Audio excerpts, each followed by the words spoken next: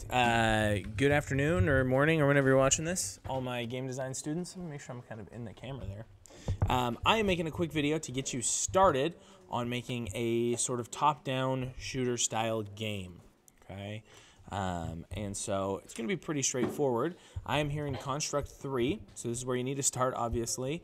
And there are some assets, okay, that you can use, or you can create your own. For this one, I just have a little sprite sheet that I got off of a royalty-free website, and I actually have it here on Google Classroom where you can download it if you're in my class. But if not, you can find something that pretty much all works the same, and I'll sort of teach you the principles of kind of getting those set up no matter what your assets are. So we're actually going to click New here, and we're just going to call it top-down, right? Makes it easier. Standard definition landscape, 1920 by 1080. Perfect, great. We're going to create this. Okay. If we zoom out here, awesome. We have our sheet here. Okay. The first thing we need to do is just add a tiled background. So I'm going to double click to add an object. We're going to go to tiled background. Okay. And then I can do this here. And what I'm going to do is just make it really simple. I'm just going to go ahead and make it silver.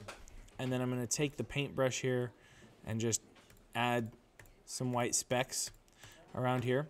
So when you're testing a game and you don't necessarily have any background assets, this is a really good way to just create an easy background that will show you movement. Okay? If you make the background just a solid color, it's actually hard to see your sprite move around the screen.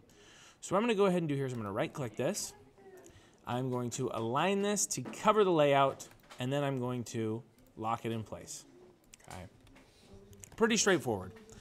I'm going to go ahead and rename the layer to background. Okay, we always want to make sure to give our layers and sprites descriptive names. Okay. As for this tiled background, I don't really need to change it unless I'm going to have multiple things in my background here. That's pretty descriptive as it goes already. So I'm actually going to lock this layer up. I'm going to add a layer at the top. I'm going to call it the player layer. So this is where our player, character, and the rest of our sprites are actually going to be. They're going to be in front of the background. Okay. The first thing we need to do is double click, and we are going to add in a sprite. So I'm actually going to search for sprite. It's going to pop it up right here. And where's my mouse? Oh, there it is. That's weird. It's not showing up in front of the thing. But I'm going to try and position my mouse really anywhere on the screen here and just click there. And I'm going to open up a file. And I have mine here set as top-down assets. Now, here's the issue. All of these assets are on one sprite sheet here. So I'm going to show you how to actually isolate what you want and make it work. So I'm actually going to use this bald guy right here with just his hand sticking out. And I need to use this select tool right here. And you can see I can kind of position it. And it's just 1 pixel big, my cursor. I'm going to position it here. And I'm going to click and drag to select all the pixels in my little guy here. And now that I have this selected, I'm going to hit crop, which is on your top bar, right in the middle. Boom. See you later. That whole thing's gone. Okay. So now I just have this top-down aspect of like a bald guy with his hand sticking out. Okay. Some things I need to do. I need to resize this because it's actually pretty small. So I'm going to click resize.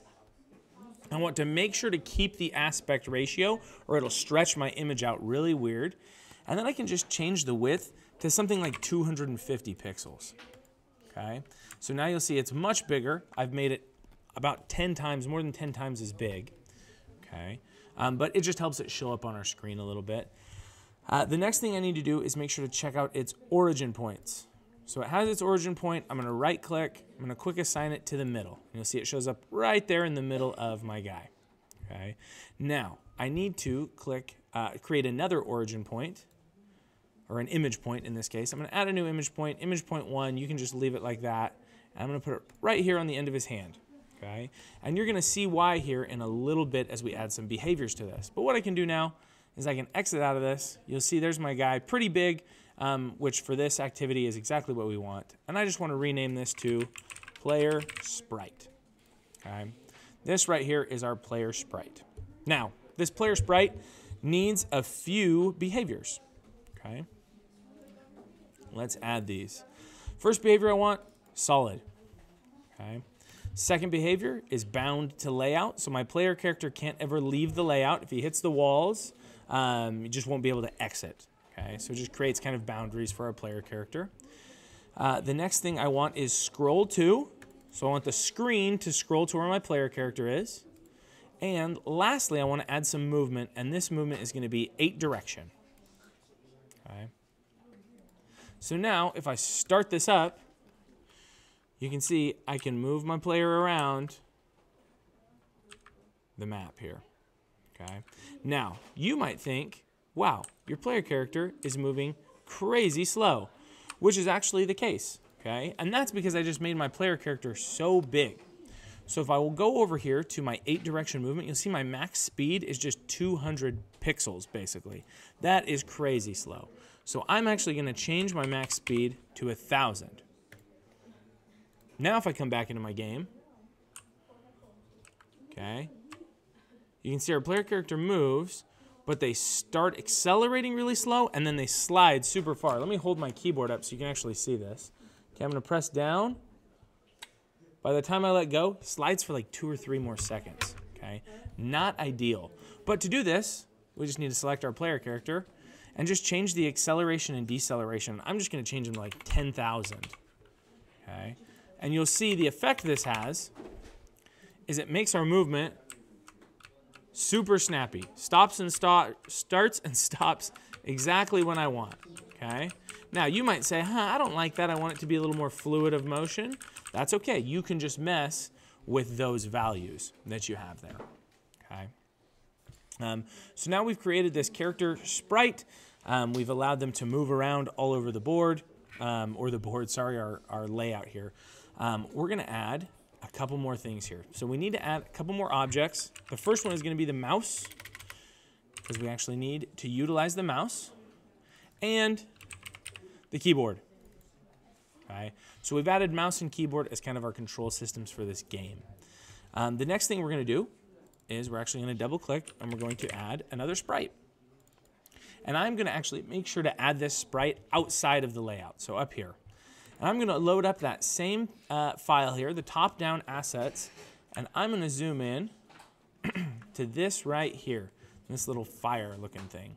And I'm going to do the same thing I did before where I select, and I select all of that sprite, click crop to crop it down. I got to zoom back out and find it here. Okay. Now what I'm going to do is I'm actually going to rotate it so it's facing the other way. You want everything facing to the right. For some reason in Construct, that's just what the default direction is. So if you want it to be oriented the right way, you just got to face it to the right. Once it's there, I want to go ahead and resize it, keep the aspect ratio, and I'm probably just going to change it to 50 pixels. I think that should work. If I exit out, I can actually see how big it is, and that's actually probably a little bit small. So I can open it back up, I can resize it, and let's just double the size. Let's just go to 100 pixels. Now if I exit back out, yeah, it looks pretty good. Now you'll notice here on mine, the origin point is way up here. As I click and drag this around, oh, not what I wanted to do. That origin point is all the way up here. So we actually need to make sure to change that. So we'll go to image points, origin. I want to quick assign it to the middle. That's a great place to have it. Now if I exit out, okay, now it's all in the right place. This is exactly where we want this. Now what I'm going to call this is Fire Sprite. Okay, I need to add a couple behaviors to this. Number 1, okay, destroy outside layout. Perfect. Number 2, I need to add some movement. And in this case, it's going to be bullet movement. Now, what bullet movement does is it just causes the object to start moving on a straight line. Okay? So that's all this will do. Now, you'll notice I don't start this sprite inside the layout. I have it outside the layout, which means when I start this game up, immediately that sprite is destroyed. It's gone. Okay? But we're going to add some events to help spawn that sprite where we want it to spawn. So we're going to go over to our event sheet, and we're going to add an event, and we're going to go to mouse, and we're going to say on click, okay, left button clicked, perfect. We're going to add an action, and we're going to go to our player sprite, and we're going to search for spawn. And what we're going to do is spawn another object from our player sprite. It's going to ask us which object we want to choose, and in this case we want to choose the Fire Sprite, and we want to actually make it spawn on layer 1, and image point 1. So it's going to spawn on our player layer at the image point that we created in that first, when we created our player sprite. Okay. So now if we start this up, and I click, look at that. Whoa, everywhere I go, you see, when I click, I spawn this sprite. And I can go all the way to the edge of the layout, and every time it exits the layout, it's destroyed. Okay. Now, some issues with this. As you'll see, my character is faster than the image sprites. So some changes we need to make. Go back to your layout, click on your image sprite, go down to your behaviors, and you can change the speed, the acceleration, the gravity. You can make it bounce off solids. We're just going to change the speed to like 5,000. If you remember, I changed my player speed to 1,000, so my bullet will go 5 times faster. There it is. Look at that. Okay. Awesome. Now, you might think that's too fast and not like it, and that's okay. You can change it to whatever speed you like. Okay. The last thing we're going to do here, okay, is we are actually going to use our mouse to aim, okay, to aim our character. So I'm going to add an event, and I'm going to go to System. I'm going to go to Every Tick. And what this does is it's every time the screen refreshes, which by default is about 60 times per second, it's going to do whatever action we want. The action we want is we're going to add action. We're going to take our player sprite, and we're going to set angle. And we're going to set an angle toward a position, okay, towards a specific position. Now, what we want to set it to is our mouse, wherever our mouse is. So it asks for an X and Y coordinate, and what we're going to say is mouse.x and Y mouse.y. So what this does is 60 times per second, it's going to check where our mouse is, and it's going to line our character up to wherever the mouse is. Okay. And you'll see as I move my mouse around, my player character is aligned to the mouse. Now, slight issue. Look at where my mouse is. When I click, look where it fires my fire to, not where the mouse is. So one last change we're going to make here is we're going to add an action onto the on left button clicked. Okay? We're going to add an action. We want to take our fire sprite, and we want to set angle, but toward a position. And again, it's going to be mouse.x, whoop,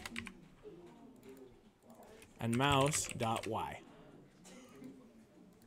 And now you'll notice when I start this up, my character will follow my mouse, and when I click, it'll actually go to where my mouse is instead of just going straight forward. And that just gives you a little more accuracy, right? If you were to actually play this game and move around, okay, you want the bullet movement, the fire sprite in this case, to move to where you're actually firing, okay? Now you have this basic top-down shooter with movement, shooting this little fire sprite, okay, and following where your mouse is, using your keyboard and mouse as controls. Okay. I hope this has been helpful for you. It's a pretty simple layout, pretty simple event sheet, but it's a great starter for learning how to use basic behaviors in Construct 3. If you have any questions, let me know. Send me an email, comment on Google Classroom, and I will see you guys later. Bye.